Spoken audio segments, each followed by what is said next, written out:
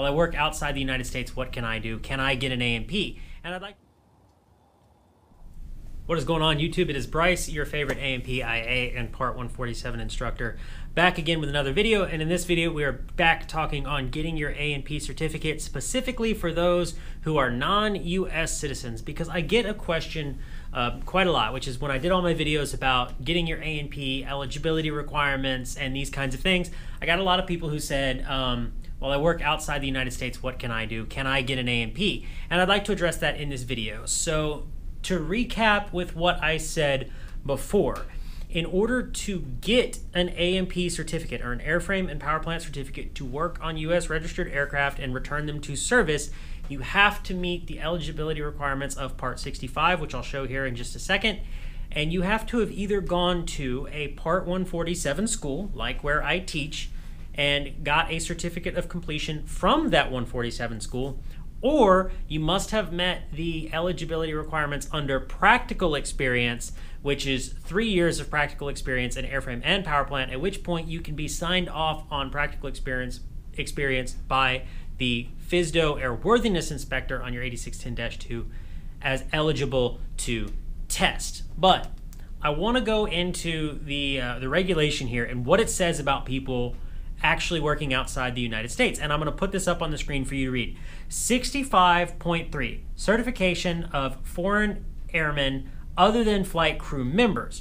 A person who is neither a U.S. citizen nor a resident alien is issued a certificate under Subpart D of this chapter outside the United States only when the administrator finds that the certificate is needed for the operation and continued airworthiness of U.S. registered aircraft.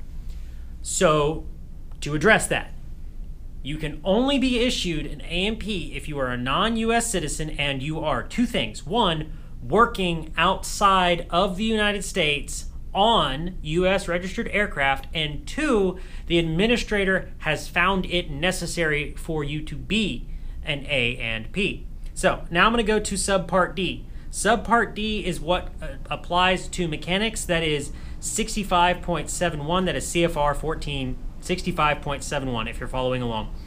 To be eligible for mechanic certificate and associate ratings, a person must be 18 years of age, read, write, speak English, and understand the English language, or in the case of an applicant who does not meet this requirement and who is employed outside the United States by a U.S. air carrier, have his certificate endorsed, valid only outside the United States, have passed all the prescribed tests, complied with the sections of the subpart, apply to the ratings he seeks.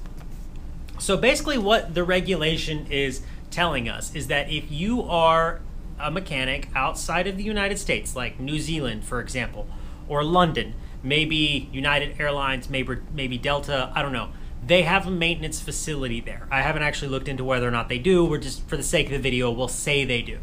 If you work for that facility, it may be necessary that you have your A&P certificate at some point, at which point your employer can endorse you to test, and then you could go through a 147 school like where I teach here in the States, or you could get your A&P based on practical experience because you work for that air carrier.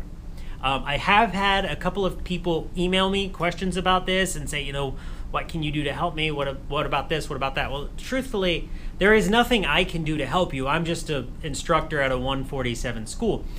So if you're in this situation where you are outside the United States, working on US registered aircraft for Delta, for United, for whoever it is, the first person you need to talk to is your director of maintenance and say, hey, I would like to get my A&P certificate and whatever pay raises and accoutrement that may come with, and hopefully they will sponsor you and endorse you to do that. So there you go, everybody. I realize this is a very short video, but it is what it is. I'd like to thank you again so much for watching. Like, comment, subscribe, follow me on Instagram, shoot me an email if it's what brings you joy and happiness in your heart. As always, go build something and be easy.